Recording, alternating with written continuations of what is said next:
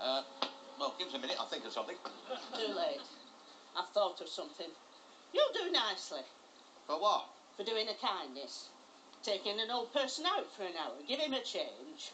He'll no longer be mobile when you finish bandaging him. There's nothing wrong with him apart from loneliness. He doesn't need bandaging. Well, that's never stopped you before.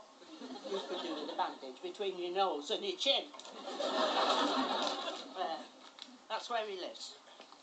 Hey, this is miles away. Who's providing the transport? That's your problem.